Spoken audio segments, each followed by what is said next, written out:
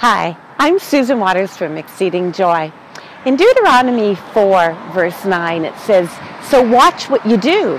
Be careful with your very life.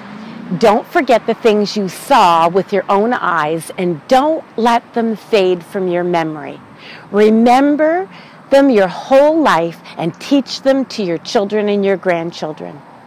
It's so easy for God to do a miraculous work in our life, and we forget about it down the road. The next time something happens or comes up, or maybe just life, and we forget about God's faithfulness, His acts of love and grace and mercy in our lives. We must have a lifestyle of remembering the things of God. We must teach them to the generations to follow, so that we're constantly reminded of all the things that God has done in our life. And when that happens, when we're constantly reminding ourselves, when something comes up in life that is hard to deal with, we look back and remember God's faithfulness.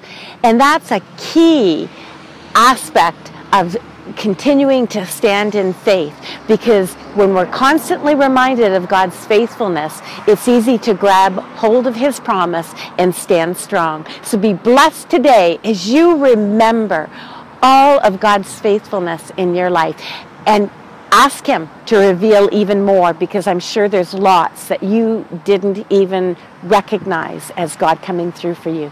We'll see you tomorrow.